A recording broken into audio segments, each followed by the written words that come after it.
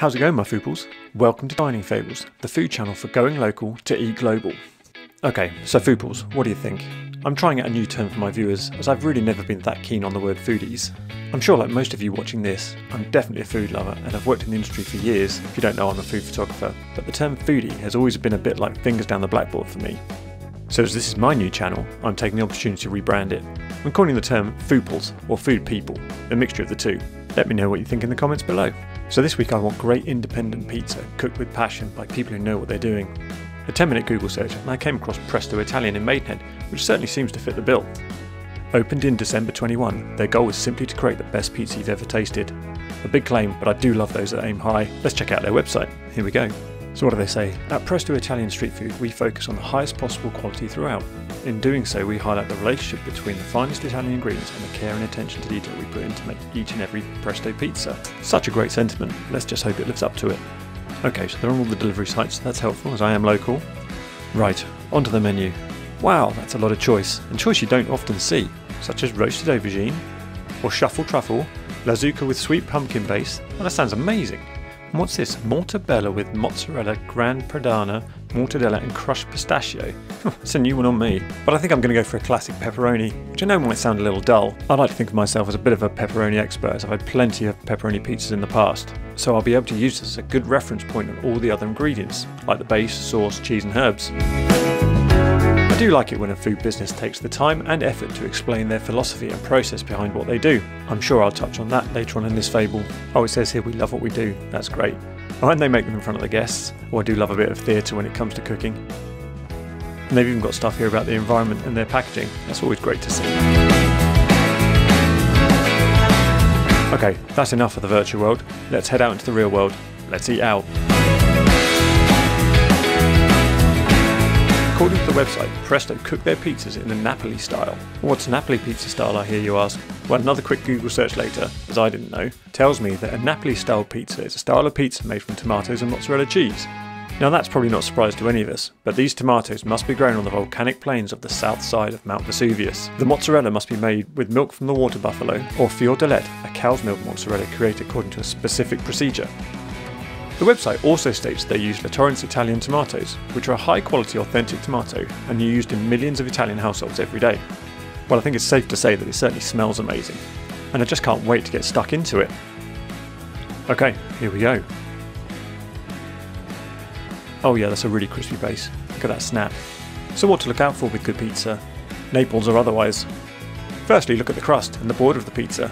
If it contains a lot of air, it will be light and crisp and taste amazing. I think it's safe to say that's a check for the Presto pizza. Oh yeah, that's absolutely amazing. Delicious. If it's full of dough and heavy, it means the pizza has not been leavened properly, and that's certainly not the case for this. I even filmed the bottom of the pizza, and from that you could tell that it was still crispy even after having all the sauce on it. The next thing to think about on the pizza is the balance, and that's the ratio of tomato and mozzarella, or toppings on the pizza in general.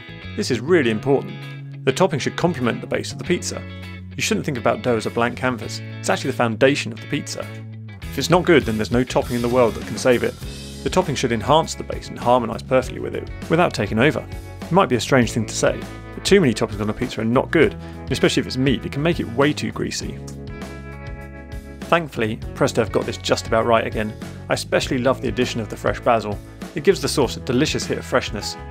Another thing to think about is the cheese, as it's essential not to overcook it. And that's especially true when it comes to mozzarella, as you can tell when it's burnt and when it's not. A good pizza does not have burnt cheese on the top. You also want to try and avoid a pizza that's covered with orange grease, and this mainly happens because the tomato mixed with the cheese. It's a sign of the imbalance of the ingredients. Really, any cheese on the pizza, especially mozzarella, should be just enough to lightly cover the top of the pizza without mixing into the sauce. Another indicator of a good pizza is the colour of the tomatoes. You're looking for a bright red, which really will give you a good indicator of its freshness and its sweetness. Having fresh basil in this is unbelievably good. I didn't realise until actually watching them do it that they put the basil on before cooking. They can do this because of the screaming hot Hornsey pizza oven, which means a shorter cooking time. I think mine was only about 90 seconds. The result is that the basil remains moist and really flavoursome. Guess these things are classic for a reason. A pro tip here, an authentic Neapolitan style pizza is never topped with a cooked sauce, which is something I've certainly been guilty of when cooking pizzas at home. I think it's safe to say I can give Presto's another tick here, as their sauce has maintained its redness and therefore its flavour. It's utterly delicious. Just a couple more slices to go.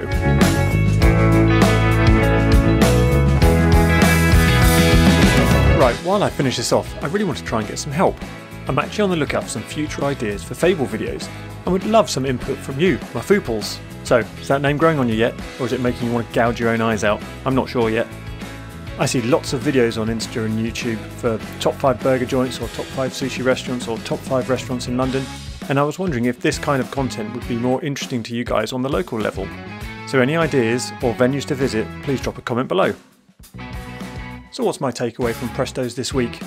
Well, I've been very pleasantly surprised by the quality and authenticity of their Napoli-style pizza. Compared to many of the other pizza chains in Maidenhead, they really are streets ahead.